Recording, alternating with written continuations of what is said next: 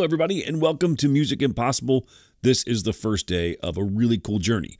Now, if you're on this playlist and you're starting down this road, this is lesson 1, and it's meant for middle school and high school students who know a little bit about music and want to learn music theory. And this is step 1 in a very, very long and just really fun journey of learning how to put music together and what it means and how to analyze it and how to write songs and how to compose. This is where we start. Now, these first few lessons may be a review for some of you, but we're setting a really strong foundation. So down the road, we can build on that and build on that and build on that. Plus, some of the things you might hear or learn early in this series of lessons is some terminology that might be a little different than what you're used to, but we're going to make sure we're consistent with that terminology here, and you understand all of those terms as we go through. All right, so we're going to start from the beginning.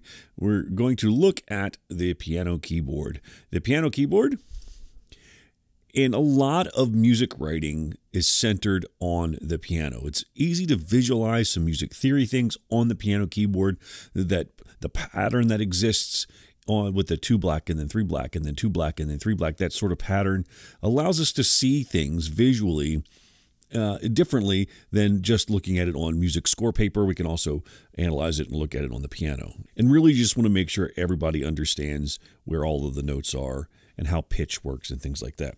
So let's just start off with the musical alphabet. Most of you probably know this. There are only 7 letters in the musical alphabet: A, B, C, D, E, F, and G. And once we get to G, we start over again at A.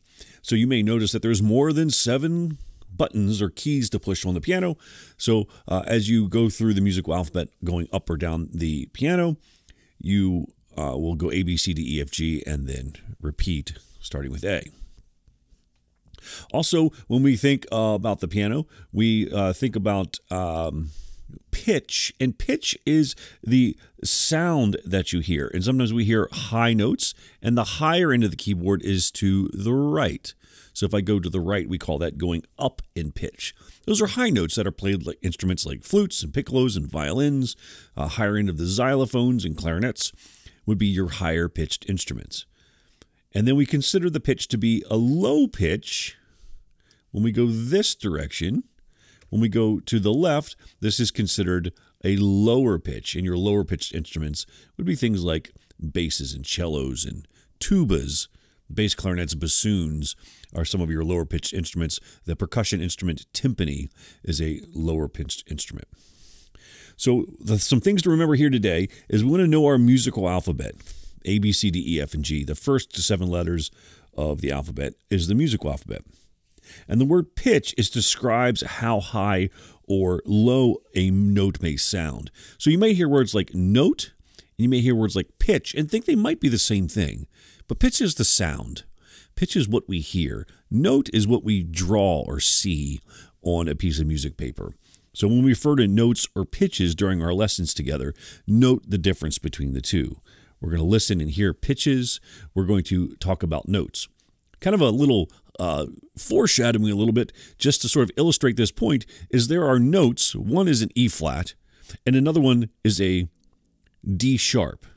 D sharp and E flat are 2 different notes, but they're the same pitch. What does that mean?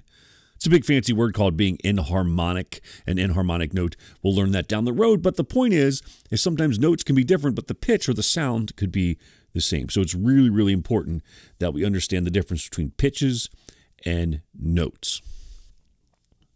All right, if you are joining us for the first time, you may not know musicimpossible.com is a place you can go to get these same lessons, but we're also going to include worksheets and quizzes and tests to help improve your work. Remember, music theory is a lot like math. If you don't practice it, you won't retain it. You've got to do it over and over and over again. And just like math, it's a building blocks discipline. If you've ever taken Algebra 1 or Algebra 2, you're still using addition, subtraction, and multiplication and division that you learned in elementary school. Music theory is the same way. The things you learn today will still be applied 3, 4, 7, 15 years from now as you continue to study and grow in your music theory knowledge. Thanks so much for joining us. Next time, we're going to dive into the notes on the keyboard and work our way up from there. Really exciting things coming. Thanks for joining in. Like, follow, and share. We appreciate it. Have a great day.